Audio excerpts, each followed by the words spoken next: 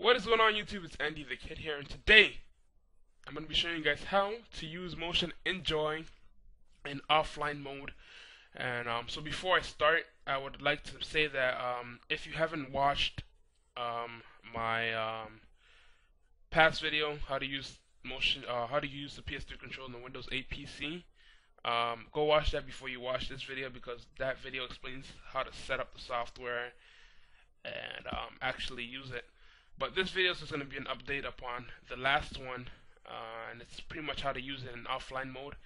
And what that means is that, say you own a gaming laptop and you are a mobile user, you travel place to place, and you don't have internet connection all the time, or let's say your internet connection gets chipped out and you want to play a game like Assassin's Creed with your controller.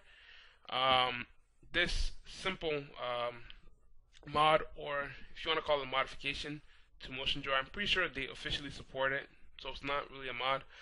But yeah, without further ado, let's get started.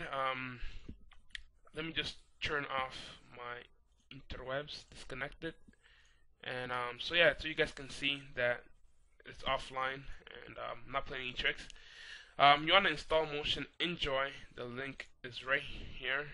Go download it, install it. If you don't know how to, watch my last video, like I said. And then you want to download this local.06005 revision 2 file from MediaFire.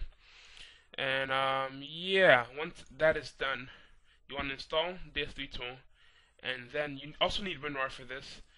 You want to go to your computer, click on your hard disk that you have installed Windows at, then click on Program Files and look for Motion Enjoy.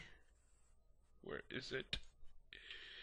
Motion. Actually, let's go to Program Files x86. Must be there. Motion Enjoy. And you want to click on DS3. And here you see you have. If you don't have this, let me delete this right here. Usually, all you see is drivers and then these two files.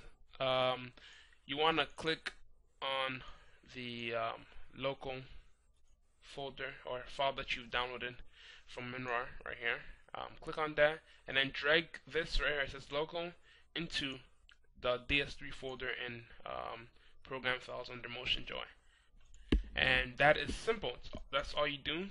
Close everything else and then just run DS3 tool like regular. See, when I go to home,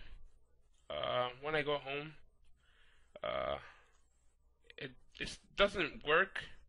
You see, it says right here, it says navigation to the web page. It doesn't really work. But you click local, and you would have everything here. Oops. You click on local, and you click driver manager, Bluetooth pair options, and everything is there. See, if I was to click on driver manager, it wouldn't work. So yeah, this is the most important thing, driver manager. To install the driver, it won't work. So yeah, that's all you do.